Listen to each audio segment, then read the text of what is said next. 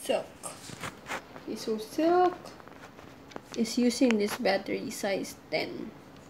Okay, red for right, blue for left. So it's the one you just put it inside the ear.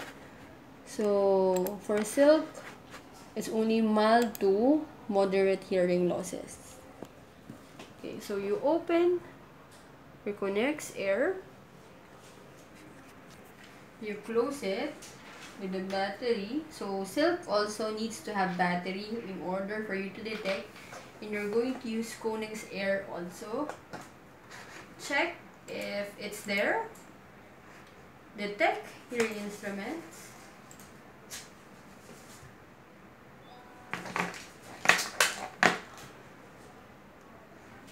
Okay, new fitting.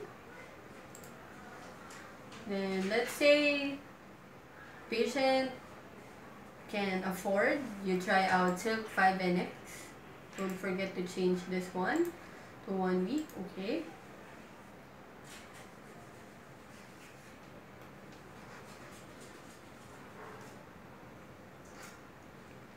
But make sure that the hearing aid is within the hearing level. So do you remember how?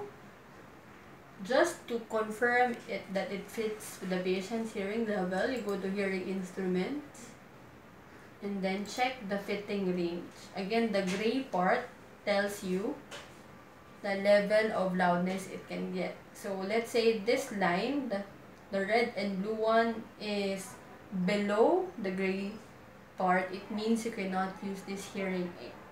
But since the level is inside within the gray part, you can use this hearing aid. So once already confirmed, you go back to fitting. You change to the dome you're using. So this one is semi-open.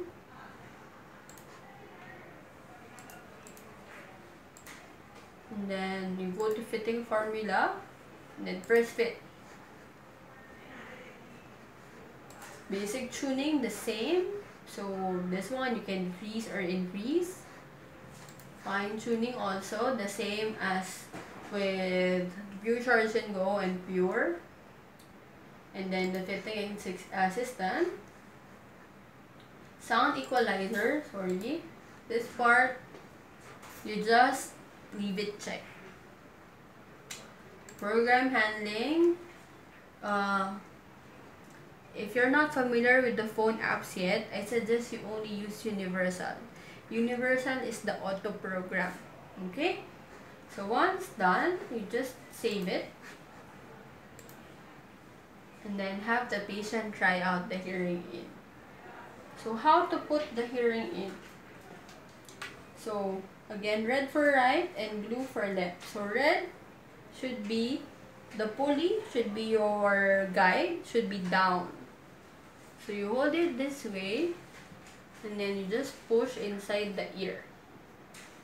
Okay? So the only thing you will see is the pulley.